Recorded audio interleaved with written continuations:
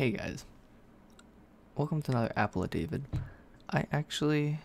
This was more of an impromptu Apple review I should say, because I still have one more Apple I'm going to review that had left over from like my big Apple, splurge. Like I bought a bunch of apples, and I stopped by my work today before getting home right now to do some work stuff. Not actually work, but take care of business. And being the Apple guy I am, I stopped by the Apple section to see what we had, and I saw something I hadn't seen ever. This apple. You might notice there's not a picture that way of an apple, because this apple is so new from what I remember that the pictures on Google I don't think they matter when I have the real deal right here. I think the ones on Google sort of suck, I guess I should say, and this is the real deal. I'm really excited about this apple because if I'm thinking correctly, this is the apple I want to try so badly. So after the first bite, I'll let you know. I'm really excited. We got like a yellow pinkish red sort of. It's a different look, I'll tell you that for sure. It looks like sort of I don't know how to describe it, but it's an interesting look already. Oh my god, it's true. It's the red apple. It's the red on the inside apple. What the heck? This isn't like color keyed or something. I freaking knew it. I knew this one. Whoa. Yeah, it's red on the inside. What the heck?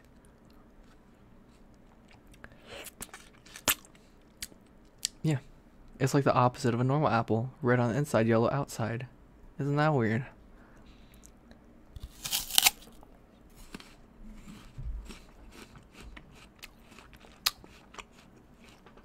Now, as for taste, I can't say I'm like impressed. Here's a few things. I literally just bought this off the shelf at work. It is not cold. An apple being cold honestly can make it taste a few points higher or lower on a 1 to 10 scale, if you ask me. And so I don't want to say I'm disappointed with the taste, but I feel like it would be better if it was colder. But I wanted to try it right now. I had to know if it was red on the inside, and it is. The texture is something completely different. I don't know how to describe it.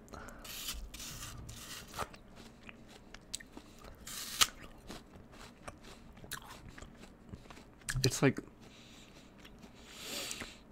it's sort of crunchy. It's a crunchy bite, yeah.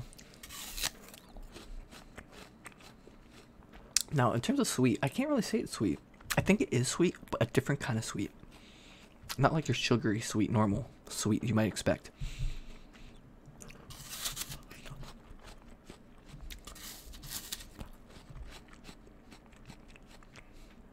It almost doesn't. It is an apple. It tastes like an apple, but it almost doesn't feel like it's one. I don't know how to explain it. It's crazy. But I'm going to try to do my best because I know these apples probably aren't super common. Look at this. Isn't that crazy? It looks like I just bit some blood out of it. I'm a vampire. What the hell?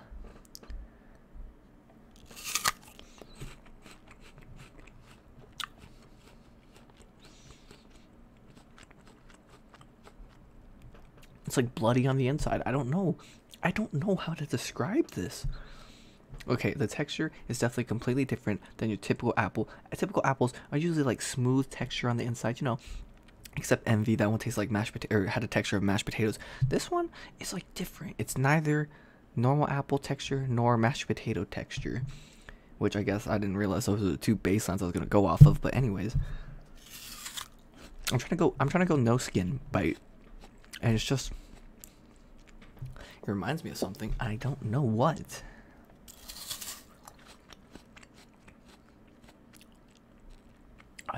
I don't know. I don't know how to explain it.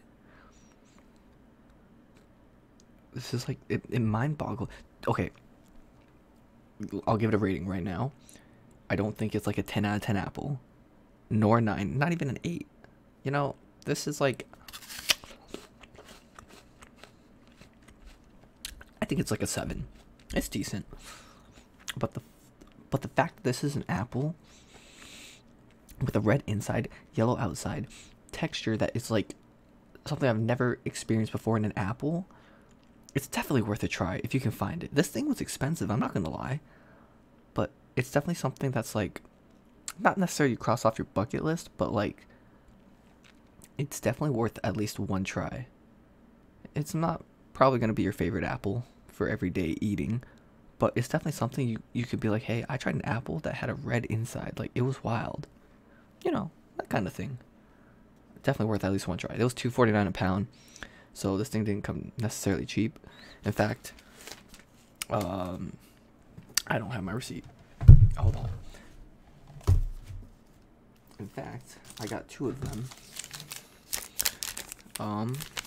And it cost. Okay, I apparently can't read receipts.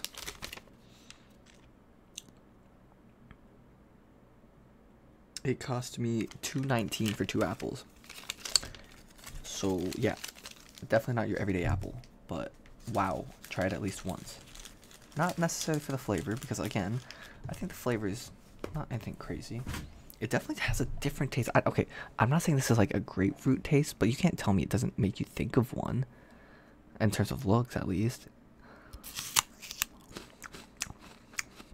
It's not sour, but maybe it is a bit sour.